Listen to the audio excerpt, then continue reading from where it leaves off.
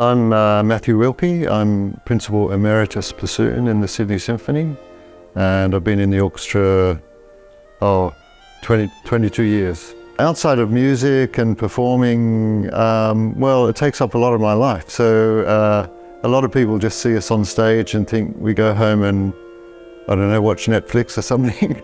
But we have to do a lot of work around our instrument, so that takes up a lot of my time. I also teach, but other things I like doing, I swim, I like doing sport. And then recently, a couple of years ago, we bought a house in the Blue Mountains, so that's actually taking up quite a lot of time just going up there, and unfortunately it's got a very big garden, so, which I like to look at, but not necessarily work in. One of my hobbies is I have a Citroën DS from 1968, and I used to have one when I was a student, and then it's a kind of I guess it was a sort of expensive midlife crisis. When my daughter, she saw old photos of the car I had in the 70s, and she said, "Why did you get rid of that car?" And so now I've got one, and at the moment it's up in the mountains, but it's yeah, beautiful to drive.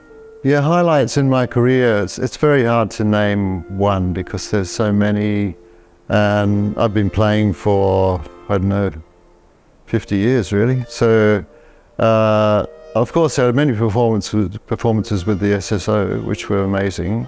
I remember when I first came, I was so impressed with the orchestra because we did Turangalila 4 times with Edo de Waart, and it was full.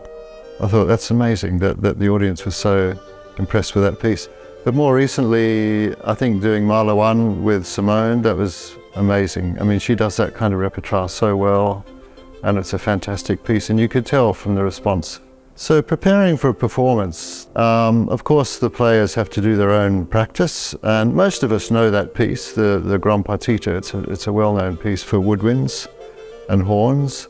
I think it's more when we get to rehearsals, the difficulty is getting it all together and trying to make the ensemble sound like one instrument. Well, the work is quite a large chamber work really, when you compare it to a string quartet. So it's sometimes called the 13 wind, but it's actually, this time we're using 14 players, including a double bass. They'll be able to hear, of course they hear the woodwinds when we play in orchestra, but this is a more intimate surroundings in Angel Place. And they'll be able to experience also how we work together as a team. That's very important to see, you know, how we get things together and that kind of thing. Well, the bassoon in the Gran Partita has a wonderful part, like all the other parts in the piece, and it's not really so much a challenge, it's just enjoyment. It's such a brilliant piece, and Mozart, I think above almost all composers, was such a wonderful composer for woodwinds, especially bassoon. And actually the first woodwind concerto he wrote was for bassoon. And then he wrote 2 others which unfortunately are lost. So he loved the bassoon, and all the operas, all the piano concertos and symphonies have a wonderful part. Well, I think the audience will take away, or I hope they will enjoy the performance and just see what a brilliant composer Mozart was for winds. And I'd also like to mention we're doing another piece in the first part of the program by Beethoven.